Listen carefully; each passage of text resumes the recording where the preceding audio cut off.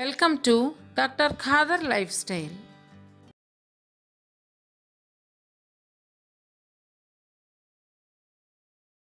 What is the effect of plant growth hormones used in agriculture on the human body? Is it safe? Does it affect the hormonal balance in our body? If yes, how to nullify it?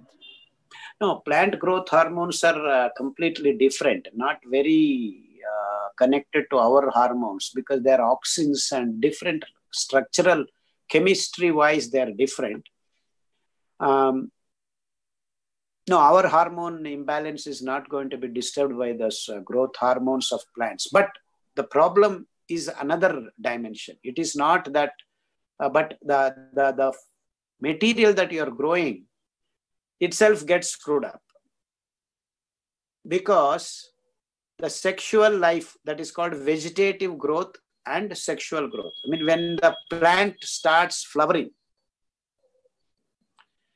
it takes some amount of vegetative growth, it is called, without flowers. See, if you have a creeper, say our pumpkin, sweet pumpkin, it takes, as soon as the creeper comes, you don't get flowers. It takes 2 to 3 months of nice vegetative growth, creeping here and there and lot of leaves and things like that. Then only the kicks in, the auxins kicks in, and then the vegetative growth comes to a standstill, and then the flowers start appearing. And then it takes some more time for the fertilization of the eggs by the andrecium. So then the ovum becomes egg, and then you start getting your seed, and then you get your fruit or whatever, vegetable. This is a natural time period is there. For, say, mango, it generally takes 7 years. Now you make hybrid varieties and then genetic modification, get your fruit in 1 year or 2 years because you are in a hurry and you want to make more money. But then the fruit that is produced after 7 years has certain nutritional value, certain kind of chemicals that help the animal that is going to consume. Why does the plant want the fruit to be consumed by animal? Because the seeds that are going to come out to your alimentary canal are going to generate another tree, another tree, another tree. So that's the reason why you can eat the seeds, the fruits of plants, because they want you to eat so that you spread its kind. That is the relationship between fauna and flora in the forest.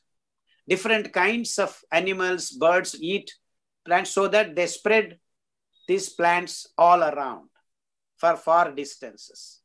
So one is not killing the other. It is in fact depending on each other for survival, for the future generations. So this is the cycle. So you want to cut short, you're obviously not going to have all the right things in the fruit that you have. That's why I gave you the example of capsicum.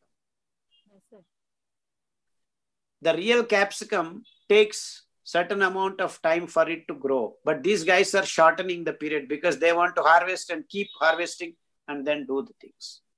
You understand? So any way you look at it, unnatural food is going to trouble you later.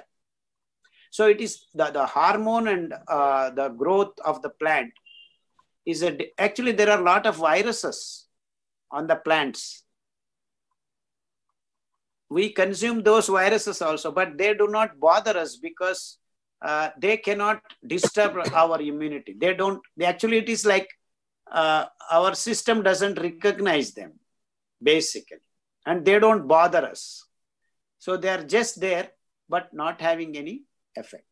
So the auxins are not going to bother us because they are not remotely connected to our hormonal chemical structures.